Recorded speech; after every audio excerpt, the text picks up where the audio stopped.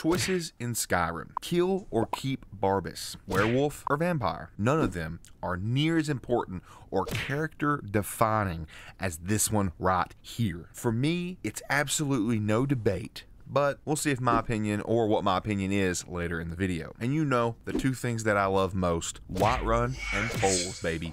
So let's go on ahead and see what you guys think about this question. Should we kill Cicero? And with over 10,000 votes and 92 comments, it's very close to a split decision. 45% say no, they don't kill Cicero, and 55% say yes, they do kill Cicero. And I think this should be much more one-sided.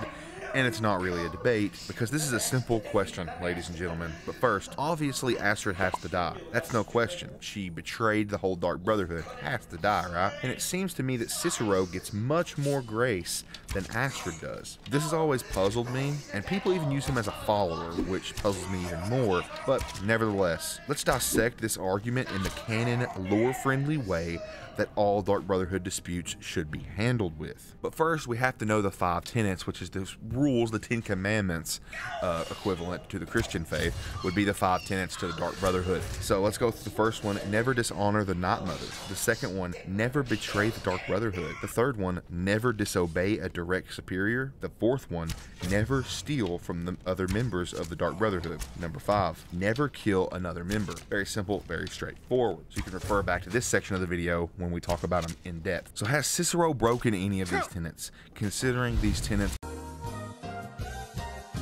are the reason that Astrid deserves death when arguing about it online anyway. That's the big argument for Astrid's death. Tenet number 1: never dishonor the Night Mother. Safe to say, no, he hasn't done this one, at least on screen.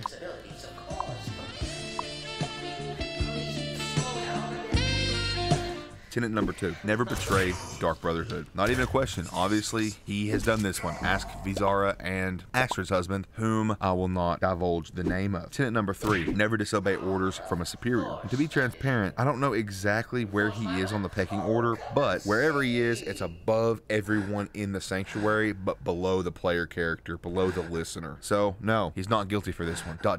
yet. Tenet number 4: never steal. And there is no evidence that he has ever stole anything. So, innocent until proven guilty, I guess. Let me know down in the comment section below if there is an instance where Cicero has ever stolen from the Dark Brotherhood. Tenet number 5: never kill another member. And well, he tries to and almost succeeds in killing a large portion of the Dark Brotherhood, which I'll say is 2 people, but still, he's guilty. Not only does he try to kill Vizara and Astrid's husband, he tries to kill the player character, which is directly against the player character's wishes, considering they infinitely respawn, therefore breaking tenet number 3 in the end, disobeying the orders of a direct superior, making him guilty of 3 out of 5, which we know by the quest Eternal Exile, he deserves to be expelled at the bare minimum. The secret 6th tenet being incredibly and insufferably annoying to the player character at all times, of which he is definitely guilty. And not so sadly, the punishment is always death for breaking the 6th tenet. But I've been known to be incredibly harsh, and I know this